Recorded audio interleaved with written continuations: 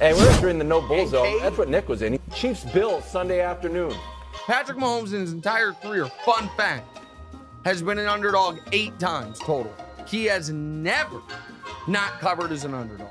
Never.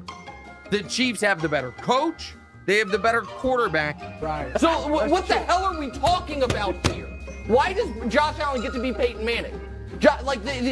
And for the rivalry to happen, we need 1 year of his career. Josh Allen to either be better than Patrick Mahomes. Hasn't happened yet. This is not a rivalry. Burrow ahead of Allen? There's no. All right, go ahead. This is not a thing. This is very disrespectful. Josh Allen is Tom Brady. Okay. Oh, wow. I understand where you're coming from.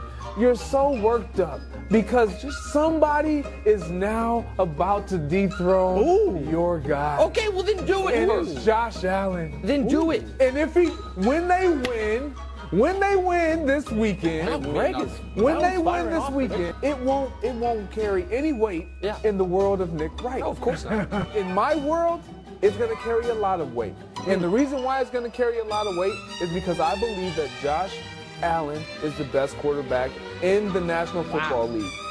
They're not going to win, but I will be. I'm going to show up at your front At my door. house? You're going to show up at my house? That's why it's really going to sting when they beat the Bills anyway. Oh, that's why it's really going to sting. 28-24 Kansas City.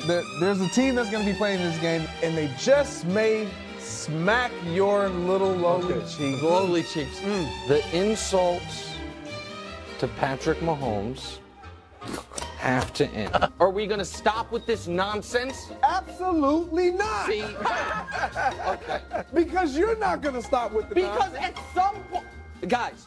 It's okay. Okay, that's all right. At some point, the Bills will get one. Now, they're the Bills, so they'll then lose the next one. This is psycho. This is Nick is trying to do some psychological warfare.